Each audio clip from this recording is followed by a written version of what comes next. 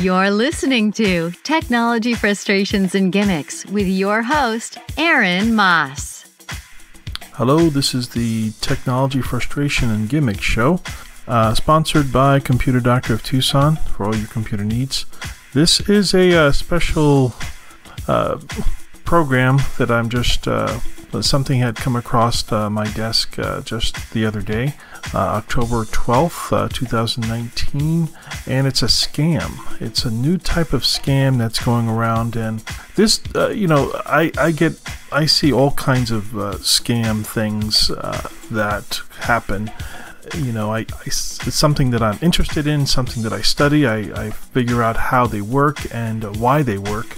But this particular one really got my attention. The reason why it's got my attention is because if this scam were to happen to you, okay, I feel that a lot of people would fall for this scam because it is so far away from what your typical scam feels like. It's a scam that originates on the phone, and it is a scam that has to do with your bank. And basically, it's amazing how easy this scam is. And let me tell you a little bit about the scam. Basically, someone can find out what bank that you do business with, okay? Which is not that hard to do, okay?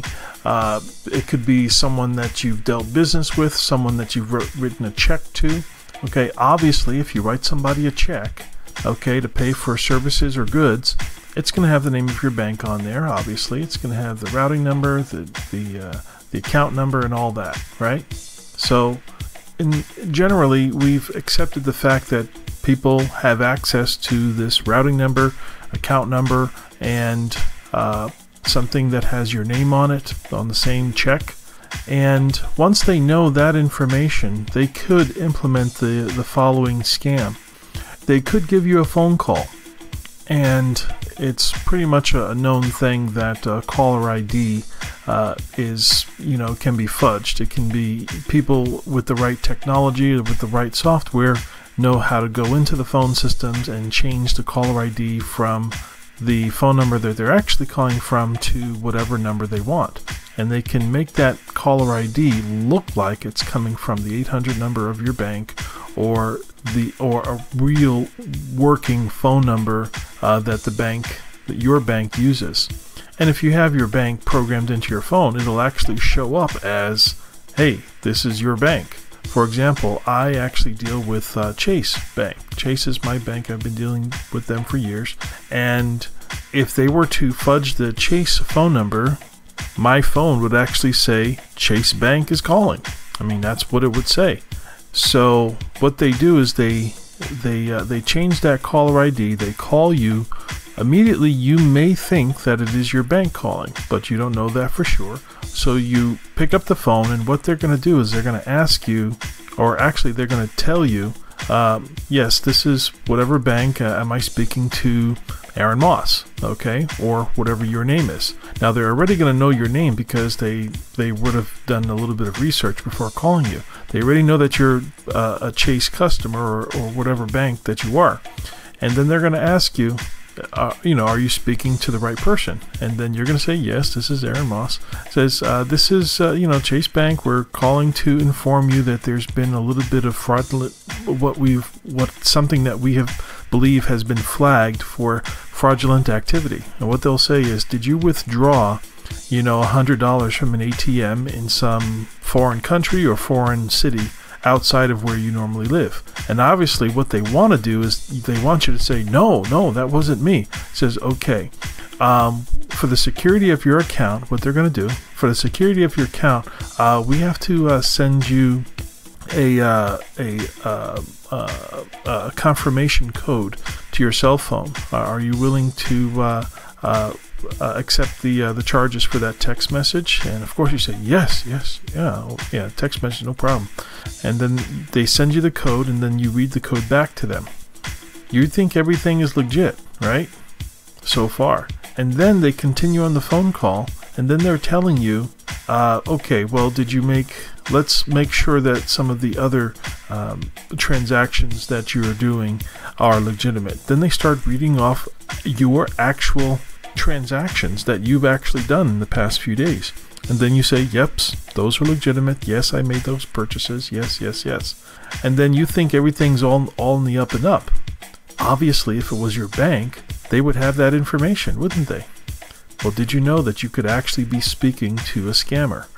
Okay, and that code that they sent you on your cell phone is actually the same kind of code that the bank would send you if you are trying to reset the password on your bank's website. So let's say that if you go onto your bank's website, okay, and you say to your bank that you forgot your username and you forgot your password, they will actually, there's actually little things that they can do to figure out what your email is. Okay, that's not too hard. But then to figure out your password or to reset the password, your bank's website will often ask you to verify a unique code that they're sending to your text message to your cell phone. And that is the code that they're actually sending you on this scam phone call. And when you read that code back to them, what you're actually enabling the scammer to do is to reset your bank password. And they're doing it on the phone with you right at that very moment, and you're helping them. Now, which brings us to the second part of the scam, where they actually succeed in changing your password, and then they log into your account, and then they read off transactions that they're seeing on their screen back to you. And you're confirming and denying, or, you're confirming, the transactions that you've actually done.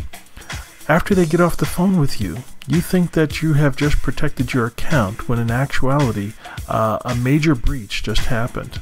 Now someone else is logged in as you on your bank account, and now they can do any number of things. They can write themselves a check and have it mailed to them.